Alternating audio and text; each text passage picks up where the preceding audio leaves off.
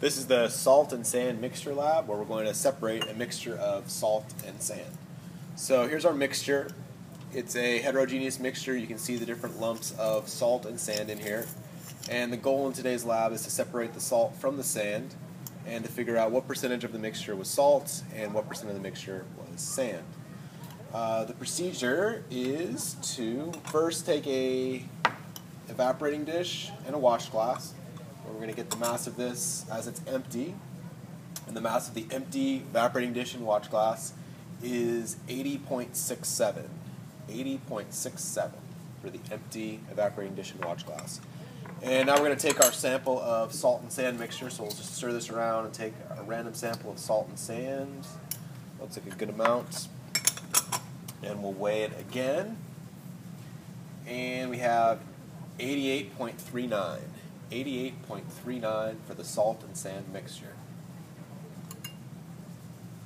Alright, the next step is to dissolve the salt and sand in a bit of water.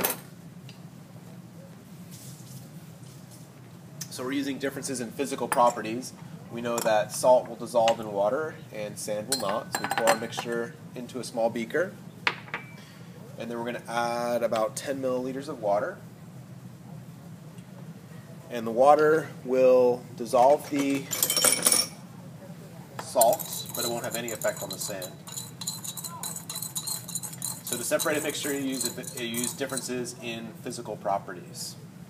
And the physical property we're using right here is solubility in water. Salt will dissolve in water pretty easily, and sand does not.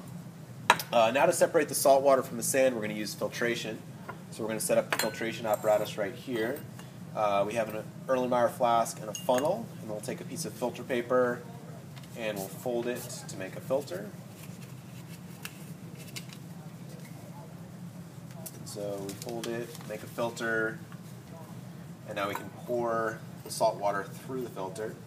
The salt water will go through the filter and it will catch the sand and it will hold it out of the filter. So you can see the salt water going in here, and then you can see the sand remaining up there in the top. There's still a bit of sand in here.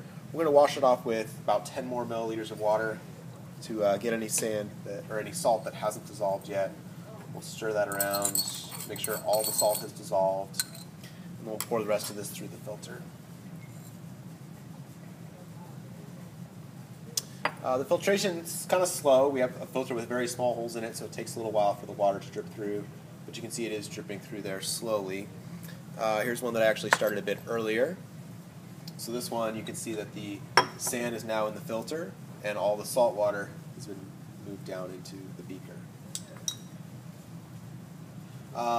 We can get rid of the sand, so we don't need the sand. We're just going to throw this part away, and what we're going to keep is the salt water. And now we need to separate another mixture. We have a mixture of salt and water. We want to separate the water from the salt. And here we're going to use another physical property, and that is boiling point. We know that salt and water have different boiling points. So if we heat this mixture, we're going to do that in our evaporating dish. So we'll take our evaporating dish back over here that we weighed at the beginning, and we'll pour our salt water into the evaporating dish. And we'll cover it with the watch glass. And now we're going to heat this over the Bunsen burner. We know that water has a low boiling point, and so it'll boil off first. And then the salt has a very high boiling point, so it'll remain later. We'd light this Bunsen burner. We'd let it go until all of the water has evaporated. And I have one that I did a little bit earlier. And so after all the water is evaporated, this is what it would look like. And you can see the salt is all dry now, and all the water has been removed. And now that the water has been removed, we can find the final mass of our salt in the evaporating dish with the watch glass. And the final mass is 83.69. So after all of the sand has been removed, after all the water has evaporated off, 83.69 is the mass of the dish with the salt in it.